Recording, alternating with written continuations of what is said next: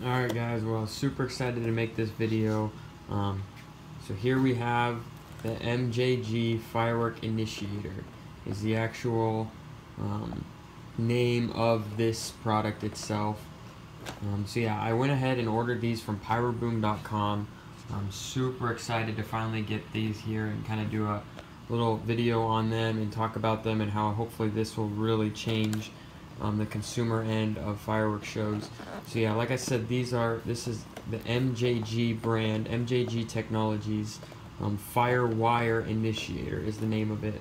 So I got these from pyroboom.com, ordered them not too long ago. I know he couldn't ship them with my regular order just because of the hazard that they are, and so they have to be shipped separately. But it only took about an extra week. It was actually interesting. The box it came in was labeled with all sorts of like hazard warnings, and you couldn't ship it through the air and all these different things. But yeah, so we finally got them. So this is what it comes in. This is a box of 40. So yeah, we'll go ahead and open this box up. So yeah, and really there is no difference. It's basically just electric match. That's basically what it is. They just finally were able to, you know, get this on the consumer level. So yeah, like I said, this right here is the igniter, or as they call it, the initiator itself.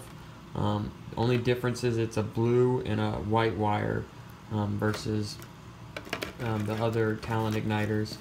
But yeah, basically here's the end, and here's the big difference right here. If I can get this pulled back, if you can see that right there is the big difference. There we go.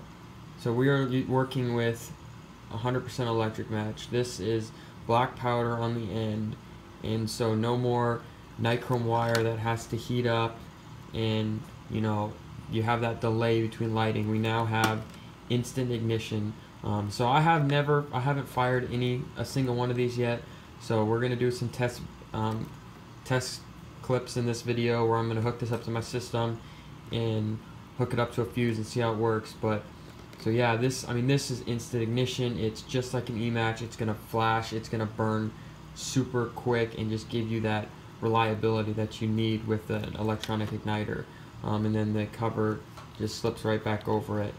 Super excited to finally get these. Like I said, you've been using Talon igniters for years and years, and I've always had problems with, you know, just that, not only that delay between when the wire has to heat up, but just problems with it not lighting, and just the, you know, just the issues that come with that setup.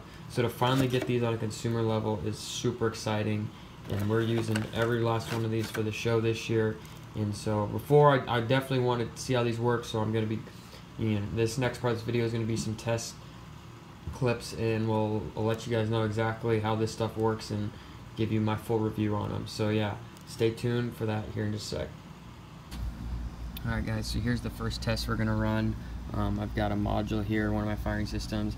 This is the same thing as the CP12 Pro. This is just an individual 4Q module that I got. So yeah, what we have here obviously is we've got the module, the 4Qs, and then we've got the remote. And then the most important thing is the MJG Firewire Initiator. So yeah, we've got it in Q1 here. I'm going to go ahead and turn the system on. You can see we've got continuity, got the igniter up there. Make sure that our remote is turned on, which it is. And then we're going to go ahead, push one, and see what it does. Alright, so yeah, it worked perfectly. Literally the second I hit that button, it fired. So yeah, looks like we're good to go. I was a little nervous, just wanted to make sure that this new e-match on the market worked with this system, worked flawlessly. I mean, that was instant ignition the second I hit that button. So really excited to get this fused up with some fuses and see how it works. Alright guys, so for test number 2, we're actually going to use some fuse. But really the biggest difference here is I've got these clips that are meant for Visco. Your Visco fuse goes in that end and your e-match goes in that end. So what we have here is we got the green Visco in on that side and then the opening for the e-match, and I chose this fuse because this is probably the hardest fuse to light.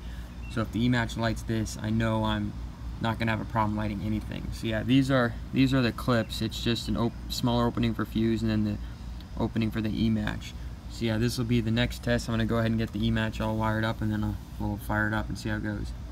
Alright guys, so there we go. We got it all wired up, and that's the cool thing about these clips is you can wrap the wire around the plastic clip so you can't tug out the E-match part of the actual setup here. So we've got the E-match in there, we got the Visco fuse pulled in, we got continuity. Let's go ahead and fire this. Oh yeah, man, that worked perfectly. So I know for a fact that if it can fire that, it can fire anything. So yeah, let's go. I'm stoked for the 4th with these guys. Finally have E-match. Finally, no more waiting on the old Talon igniters to heat that wire up. Thanks for watching, guys.